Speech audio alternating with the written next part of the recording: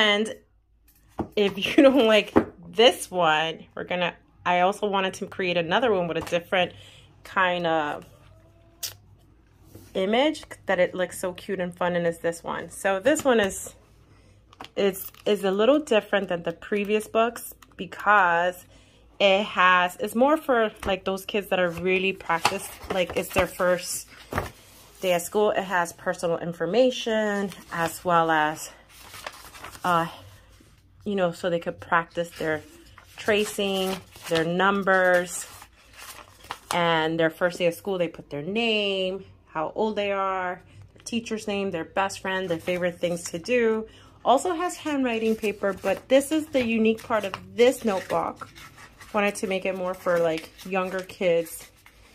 It has this so they could practice drawing and then writing below. And I thought that was kind of cool because I always wanted to do that.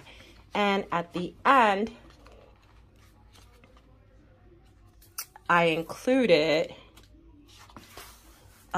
doodle pages. So they have places to just draw freely.